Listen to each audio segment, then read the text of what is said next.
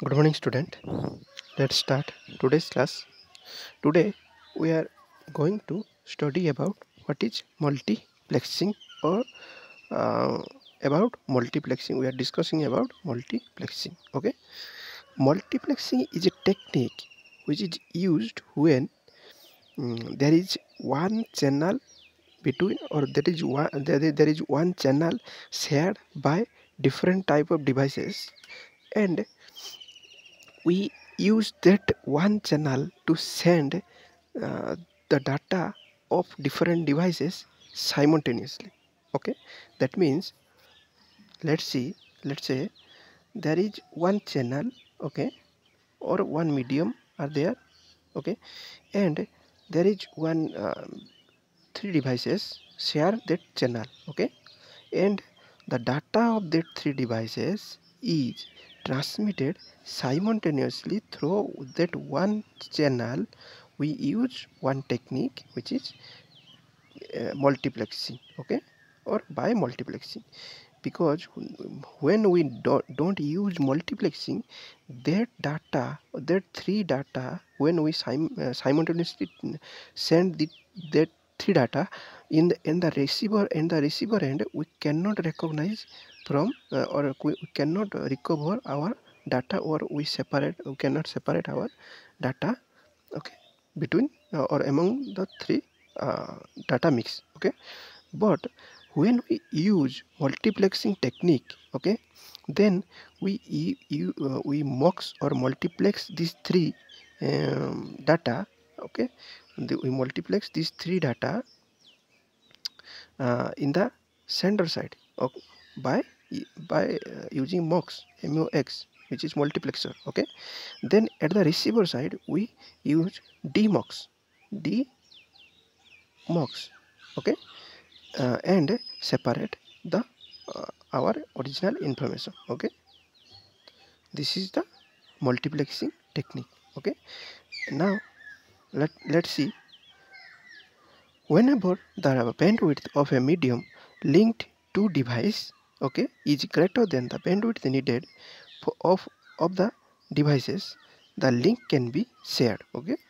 Yes, the multiplexing is the set of techniques that allow the simultaneous transmission of a multiple signal across a single data link.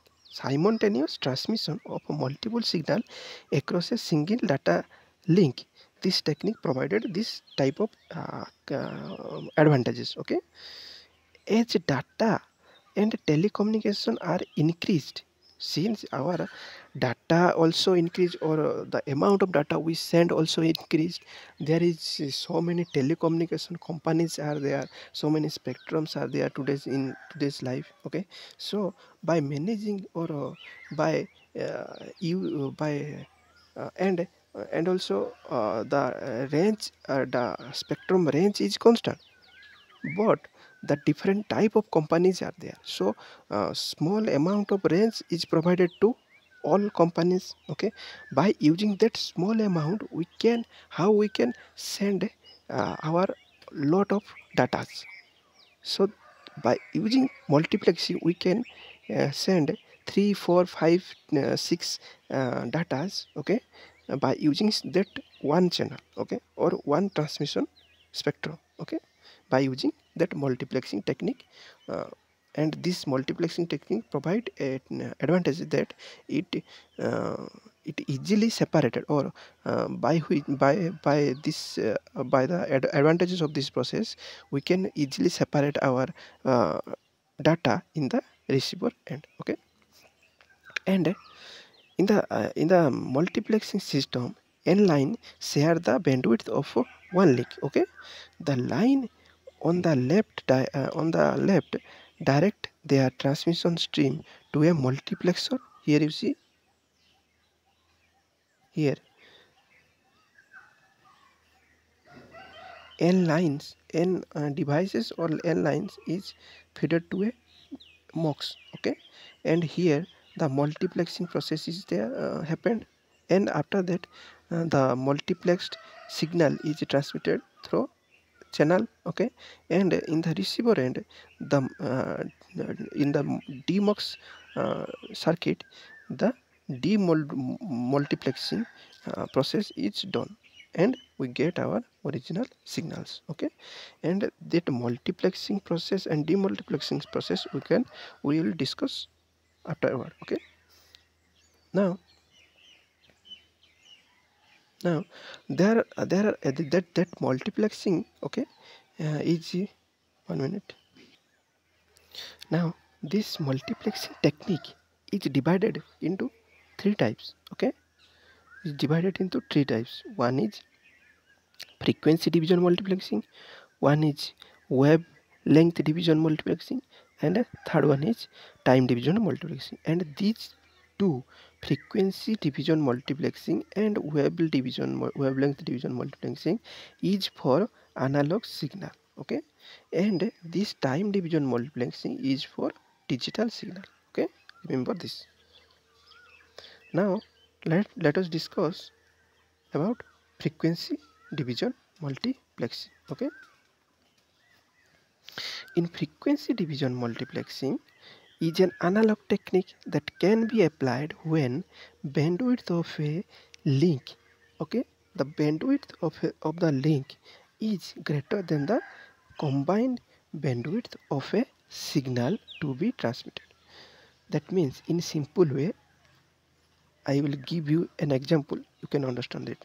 This, let's say one highway is there, okay, and the width of the highway is let's say 20 foot, okay, and two trucks are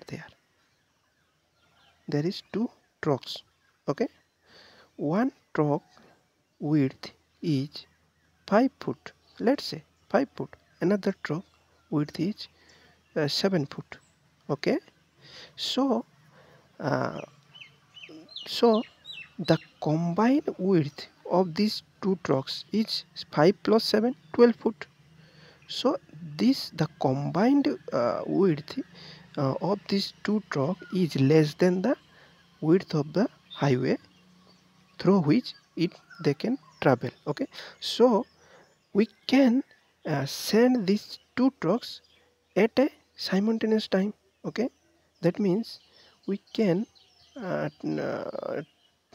we can drive that two trucks in the same time in that highway. Okay, let's say this is the truck and this is the truck.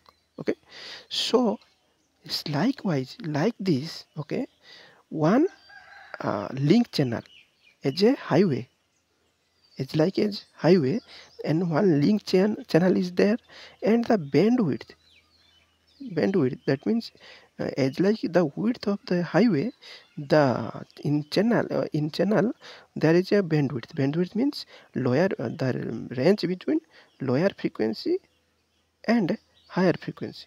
Let's say lower frequency is f1 and higher frequency is f2.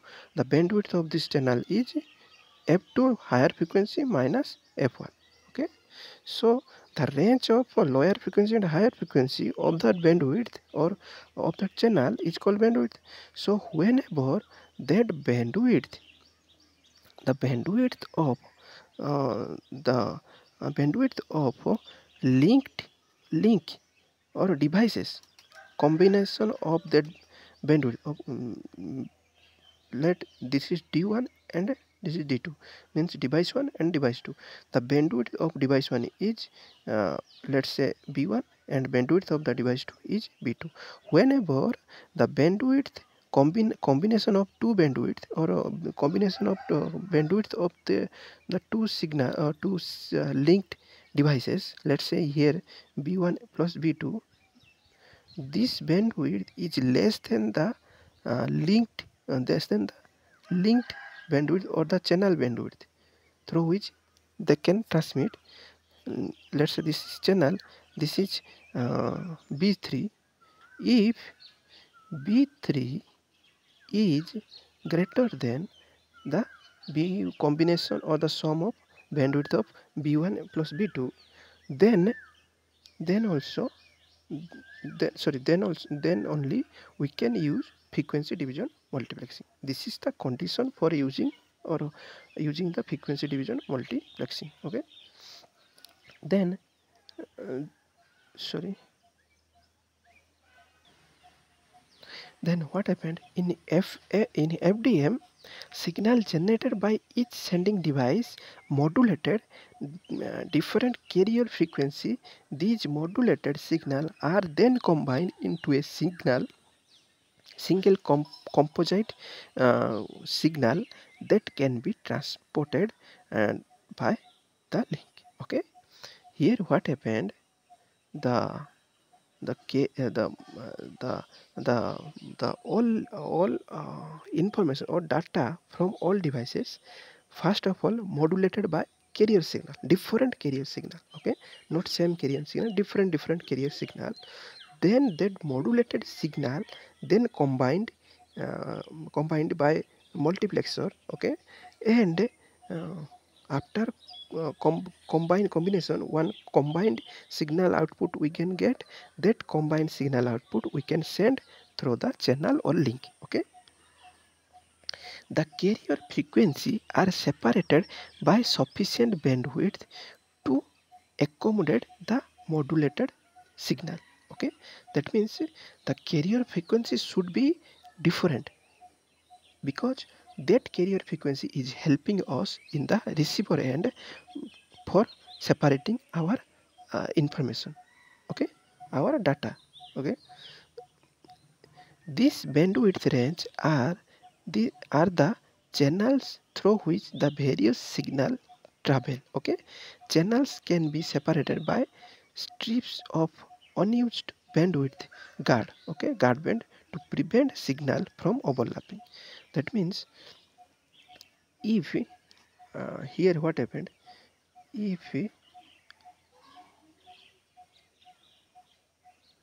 let's say the bandwidth of 3 kilohertz of the channel. Okay, and signal or after modulation, the carrier frequency after modulation, the one on data or modulated signal bandwidth is uh, 1 kilohertz, 1 kilohertz and 1 kilohertz.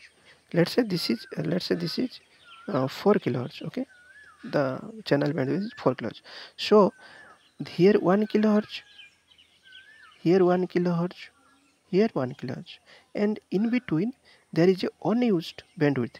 Since there is a 4 kilohertz, the 3 kilohertz 111 3 kilohertz is used by the data, and the rest 1 kilohertz which is unused is is used as a space between these three datas. Okay, you understood that? Then let's see the multiplexing process. Okay, I told you before that in the multiplexing process, this is our baseband analog signal. Okay, this is one data signal, this is one data signal, this is one data signal. These three signal we want to send in a channel simultaneously. So this multiplexing process starts here. Okay, from here the channel signal is modulated first. Okay, in the modulation there is different carriers, carrier f1, carrier f2 and carrier f3. You see the frequency of carrier f1 is less than the frequency of carrier f2, and that means the carrier frequency is should be different to each other. Okay,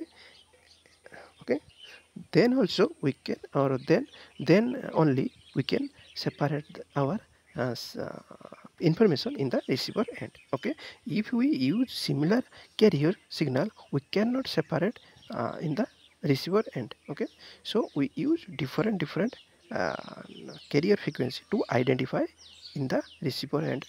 Okay, then that carrier signal is modulated with uh, our message signal, and we get our modulated signal. Okay, then here also we get our modulated signal, here also we get our modulated signal, and these three modulated signal superimposed or multiplexed into a single signal. Okay, this is single signal, and this signal is transmitted through the data link. Okay, and in the demultiplexes, what happened, we receive that multiplexed signal. Okay, and we use different type of filters. Okay, according to our uh, mm, according to our carrier signal. Okay, and this filter from this filtered all our modulated signal separated, or this filter separate all of our modulated signal separate. Okay, or individually we get, after filtration we get our modulated signal. Here is modulated signal, here is modulated signal. And after demodulator, we feed the odd modulator signal into demodulator. At the demodulator, we separate our carrier signal from our data signal. Okay, each carrier signal is separated from each demodulated signal. Sorry, modulated signal, and we, after that we get our original data signal. Okay, this is the whole process is done inside multiplexing and demultiplexing. In this way we can send as many as possible, as many as signal possible, or uh, uh, until the combined bandwidth of the devices is less than the bandwidth of the channel or the link. uh, until that we can send the data simultaneously. That means that means uh, when until the combined bandwidth of as many as signal is less than the bandwidth of channel, at less than of the bandwidth of the channel, at that time, or until that time we can use, or until that amount of frames or amount of data we can send simultaneously through the channel by using FDM. Okay, thank you.